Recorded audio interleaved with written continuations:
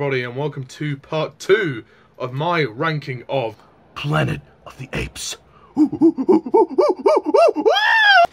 Sorry. Oh, I can never resist that intro. Okay, so my Planet of the Apes ranking continues with numbers 5 to 1. We're at the top 5 now of the series. I'm ranking all 9 movies in order of personal preference. I have ranked the first few, so I'll just recap my list so far, just so you know where things are. So, number 9 is Tim Burton's Planet of the Apes. No surprise. Number 8 is Battle for the Planet of the Apes. Number 7 is Conquest of the Planet of the Apes. And number 6 is Beneath the Planet of the Apes. So, we now move on to number 5, which is Escape from the Planet of the Apes.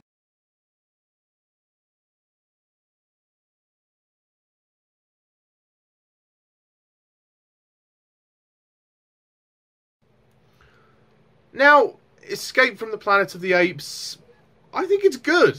It's great. It's great fun.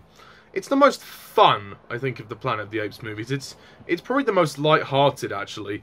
It's kind of like, I agree with my subscriber Jack McCullough.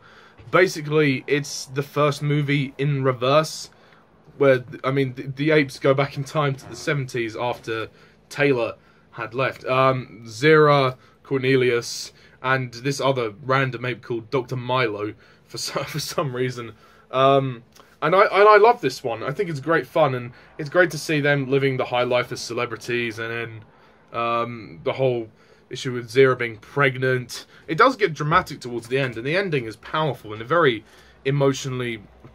It's very sad at the end when when they switch the babies around and then the baby dies, and then Caesar is actually left in the hands of Ricardo Montalban as Armando, and he takes him in the circus. The story's dramatic ending is very good, but everything before that is great fun. And obviously the theory of time travel is brought up. The human characters are good. The villain, I can't actually remember who the villain is. I haven't watched it for a while. He's okay, but I don't remember him. The two human characters that help them are nice, and Ricardo Montalban, but other than that, the human characters are crap. That's probably the main criticism of this movie. It's not as dramatic as the other ones. And I mean, they pretty much continue the political commentary from the first two. And as I said, it is basically the first movie in reverse. But I think, and it's good. I do think Dr. Milo is a completely pointless character. Why was he in it? I don't know. He was there to basically explain the theory of time travel, the idea of time travel. He was used as an exposition tool. But after that, he basically had no purpose, and they just killed him off. His death is so random. He dies in the cage, which is so strange. It's kind of weird. Oh, Dr. Milo. But yeah, I don't think this is the best movie of the series, simply because some of the characters are a bit forgettable. At times, the pacing can slow down. And I don't think it reaches the cinematic greatness of the next 4 movies that are in this list. But that's, that's to be expected. Okay, so, number 4. Don't hate me for this. Number 4 is the original 1968 Planet of the Apes.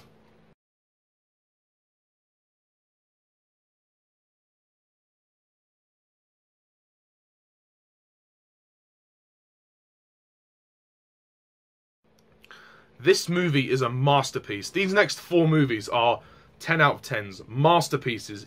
Easily. But for me, whilst I think this is fantastic, I don't think it's as good as the other 3. We'll get to those in a minute. I love this movie for what it did. It was the beginning of the series. The political and social commentary on this it is very, very strong.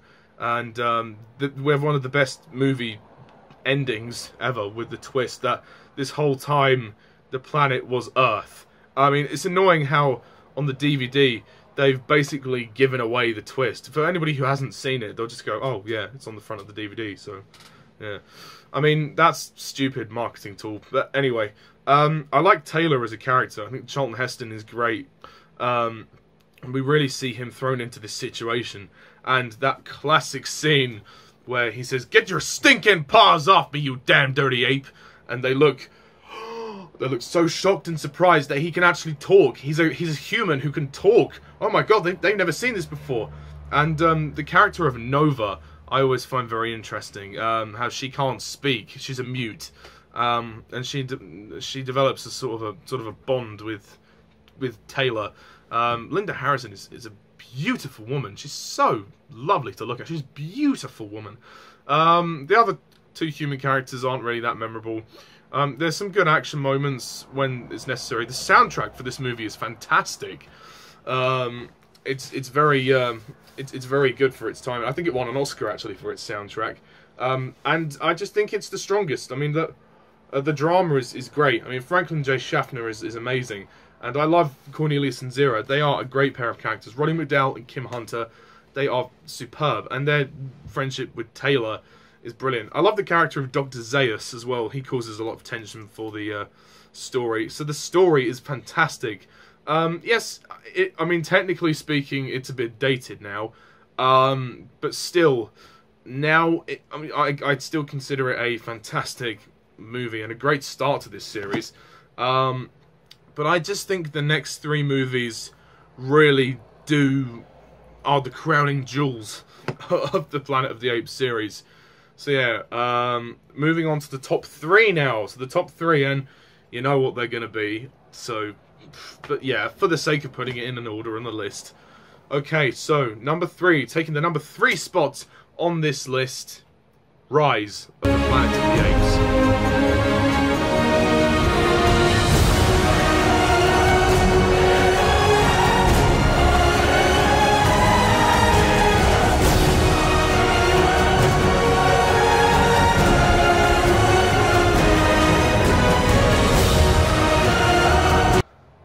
I mean, Rise of the Planet of the Apes was the first one I saw at the cinema, and it was great. This movie fucking blew me away. I was amazed how good this movie was. I thought it was going to be pretty crap, actually. The trailer did not make this look good at all. I was like, oh, yeah, it looks okay, but it's another reinvention of Planet of the Apes. But it was actually fucking brilliant. It's a masterpiece. It's so good. I love the story. It's perfect, and the whole concept of, you know, James Franco's character wanting to cure Alzheimer's, you know, having the virus, then it works on apes, but it doesn't work on humans. I mean, it works on apes, but it also enhances their intelligence. The story is clever. I mean, and Rupert Wyatt's direction is great. The script is superb because it really sort of foreshadows everything else that happens in Planet of the Apes. I mean, don't be confused. This is actually a reboot, not a prequel. I thought that at first as well. But then, you know, it is established as a direct prequel to the... Sorry, direct reboot to the original series after the Tim Burton one, which was 10 years before this. Yeah, it was much needed. This movie feels like a better version of Conquest of the Planet of the Apes. I mean, I love that we see the journey of Caesar. We see him from his birth, that he's growing up, he's raised by a human. Then he gets taken into captivity. I really like it. It's great, and you know, there's some great emotional moments, and you really feel sad for James Franco's character when his father dies. That's really sad, and this movie's dramatic as fuck. Like the scene where they homage the original, when Tom Felton says the famous line, "Take your stinky paw off me, you damn dirty ape!" Then Caesar just stands up and says, "No! No!" And the way like all the crowd just goes silent.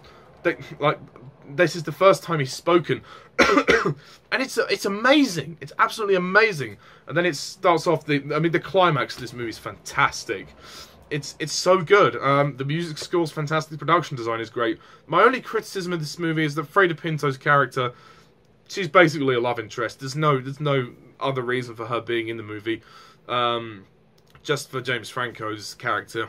It wouldn't have made a difference to have her out of the movie, to be honest, but I guess they needed some females in the movie, at least one female.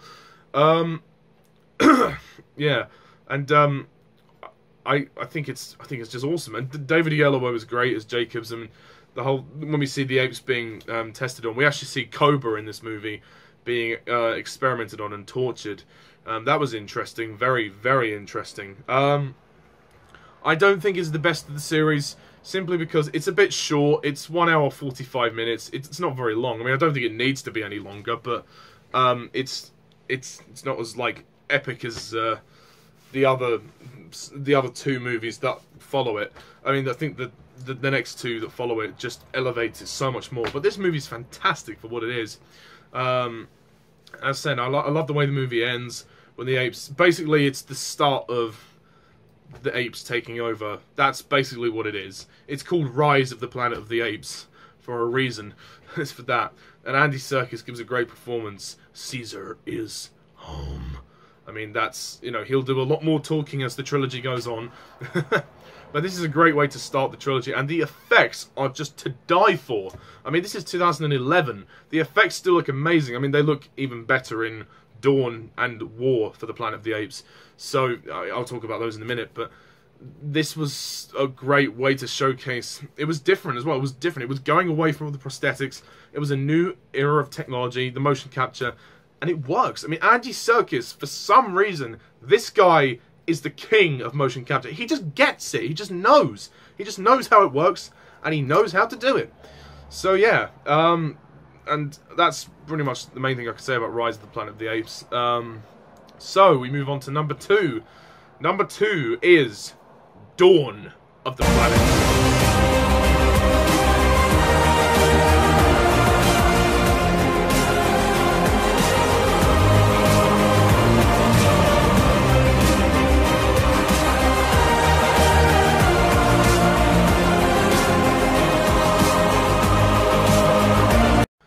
This movie rocks. It's so good. How did they get even better than Rise? I do not know. I mean, it helps that this movie is a bit longer as well. What I love about Dawn of the Planet of the Apes is that you have a intrinsical three-way sort of conflict going on. You have Caesar and his apes. He just wants everybody to basically exist in their own territory. You've got Cobra, who's got his own ideals, who wants to basically kill the humans for what they did to him in Rise of the Planet of the Apes. You have Gary Oldman, who basically wants to kill the apes. So there's like 3 different sets of characters going along, and some other humans kind of join Caesar's side, like Jason Clarke's character Malcolm and his group of characters. They join Caesar's side.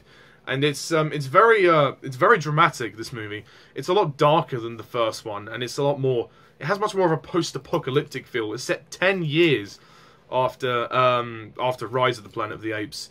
It's awesome. It's so good. It does take its time in certain scenes, but I don't mind that. I think it benefits from that, really. The action is awesome. The big climax is brilliant. I especially love the emotional moments, particularly Gary Oldman.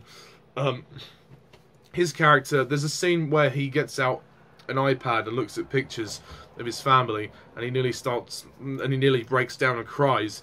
I find that very moving, very powerful stuff. That's really great. The music by Michael Giacchino is awesome. The guy, he just gets... Sorry, I keep getting messages. Michael Giacchino just seems to get so much work nowadays. He's scored pretty much nearly everything. Star Trek, Star Wars, Planet of the Apes, Pixar, Mission Impossible, Super 8. You know, he's done so much. I mean, I'm not criticizing at all. I think he's a fantastic composer. He'll be the next John Williams. And you know, the music rocks. I mean, if you think his soundtrack is great for Dawn, wait till you hear his score for War for the Planet of the Apes, because that one is just wow. This movie's a masterpiece. I mean, the general kind of premise that the humans basically want to basically build a dam so they can keep the water supply within, but it's in the area where the apes are, so there's a bit of awkward tension there. I think it's simple enough, it works. It doesn't need... People criticise it as being a bit basic, but, you know, I don't mind it. I think it makes sense, you know, it works. And I love the moments when they go back to Caesar's house. The old house where Caesar used to live, which has now all been destroyed, well, sort of semi-destroyed and covered over with vegetation. James Franco's character, we are to assume, has just died over the 10 years. Because as we know at the very end of Rise of the Planet of the Apes, in that post-credit sequence, that pilot who caught the disease off Franklin took it round the world. So, yes, that's a very... that's a very interesting explanation. I love the final fight between Caesar and Koba. It's epic. When he's hanging from the edge and, you know, Koba says, "Ape, no kill ape." Caesar says to Koba, "You are not ape." And it's brilliant. Andy Serkis gives another fantastic performance. This movie is visually stunning. I mean, Matt Reeves is a superb director. After seeing War for the Planet of the Apes as well as this, I can confirm that Matt Reeves is amazing as a director. And I hope Matt Reeves gets a lot more great material to work with in the future, because he's fantastic. I mean, this is how a Planet of the Apes movie should be.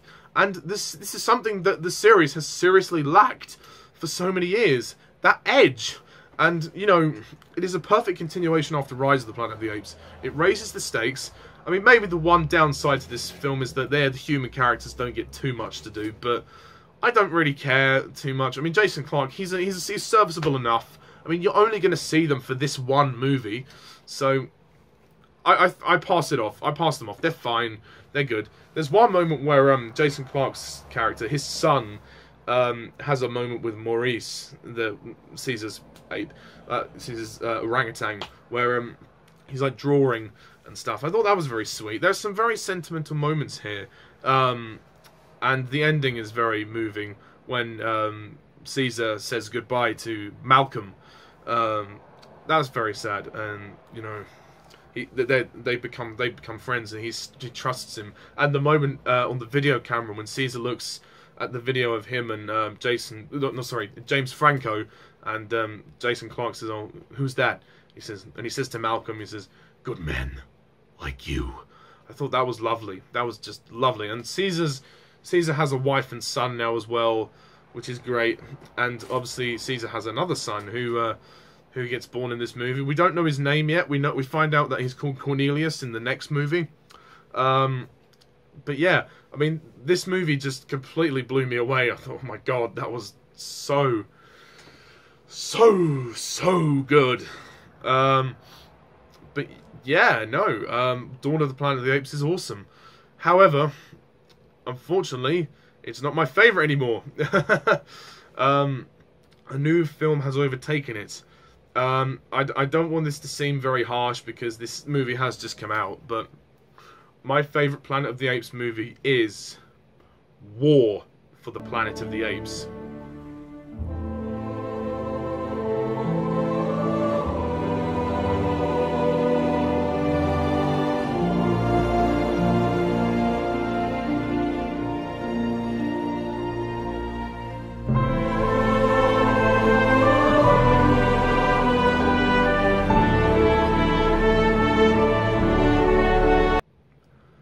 This movie fucking rocks. It's awesome. This is a masterpiece. How in God's name did they make this movie? This is a fantastic film.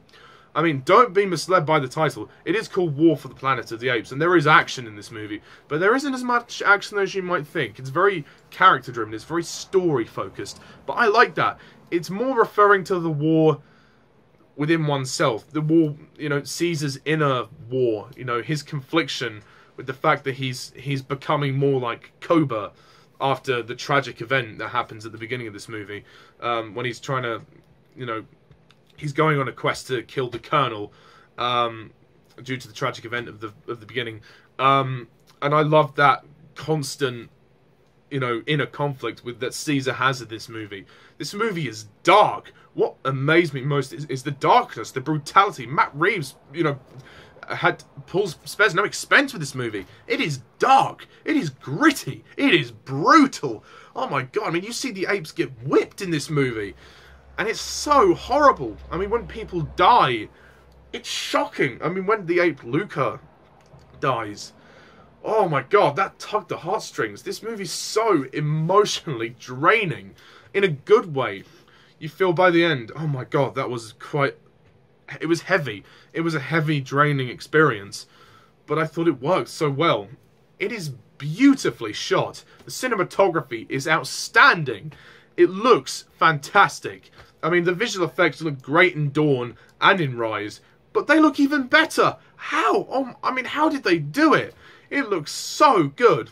And what I also love was the story. I mean, not the most original of concepts, but they did it very well. It worked. The idea of the prison, the workforce, I thought was interesting, to build the wall. And when you find out the reason why they're building the wall and, you know, why the Colonel is the way he is and his motivations, brilliant, fantastic. The script is written superbly.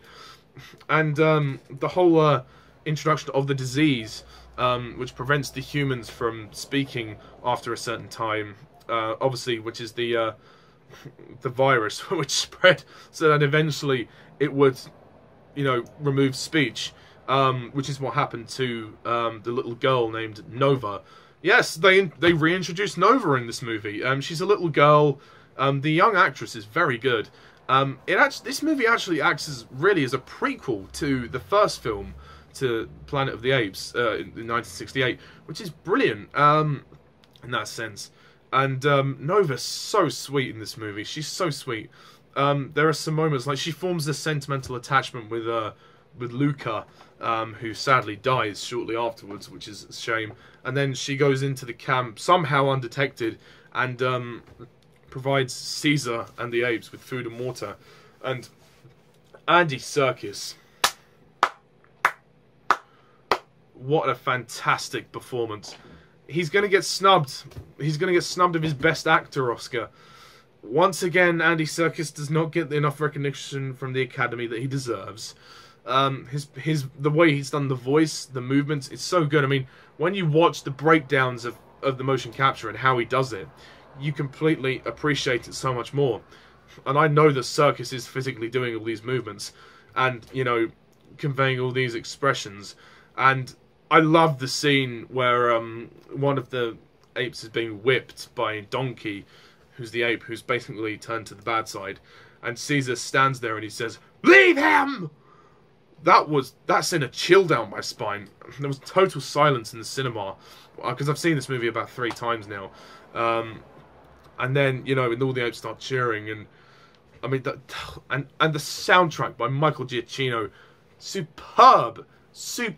I can't praise this movie enough. I literally have no problems with it.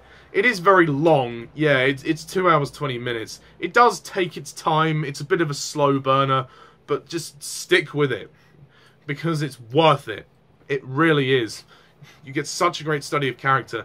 You feel the emotional conflict within Caesar. How this time the humans have gone too far. The character of the Colonel is amazing, and you know, and obviously the end of the movie is tragic, which I won't say what happens, but it did remind me of Logan. I'll say that. A lot of people might find this movie too slow. I didn't mind it being slow, because it built up to the ending. I mean, and when the action is there, it's brilliant, it's spectacular, it's epic, it's everything you could want. I also like the inclusion of Bad Ape. I thought he was funny. He's not like laugh out loud hilarious, but he got a few chuckles out of me, and definitely was the much needed light relief of the movie. And yeah, production design is fantastic. It looks amazing. I like the character of Winter as well. I thought he was an interesting ape, and the scene when they interrogate him is really, really intense. There's so many intense moments in this movie. Most of the time, I just sat there with my jaw dropped, like, oh my, wow, like, it blew me away. It seriously blew me away. And I think it's the best Planet of the Apes movies. The best of the Planet of the Apes franchise. Because it had the balls. It just had the balls to go dark. And it wowed me. The story was spectacular. The action is spectacular. You know, everything. And the writing, the script is superb. And given that the ending that is on this film, you could potentially see this as a prequel to the first film in 1968. Although there are plans of, they are thinking about doing another film in this rebooted series. I would actually be happy if this was the last one. And I want to actually try and see this movie again before it finishes its run. Because I think it's so, so good. That's it, guys. That's my ranking of Planet of the Apes. So, let me recap my list for you. Number 9, Planet of the Apes, the Tim Burton one. Number 8, The Battle for the Planet of the Apes. 7, Conquest of the Planet of the Apes. 6, Beneath the Planet of the Apes. 5, Escape from the Planet of the Apes. 4, The Original Planet of the Apes.